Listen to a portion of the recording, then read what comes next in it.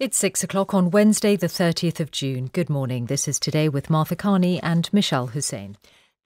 If you've been trying to hire a plumber or a carpenter recently, you might have struggled to find someone, and firms are reporting shortages of all types of staff, particularly skilled tradespeople, even though, of course, unemployment rates are still quite high. Richard Harpen is the founder and chief executive of HomeServe. It runs a Checkatrade website that helps people search for tradespeople. Richard, how bad are the shortages? They're pretty bad. We've got a real shortage of skills across the UK. It's not just in construction, it's in other trades as well. And the big issue is that we've got a massive demand.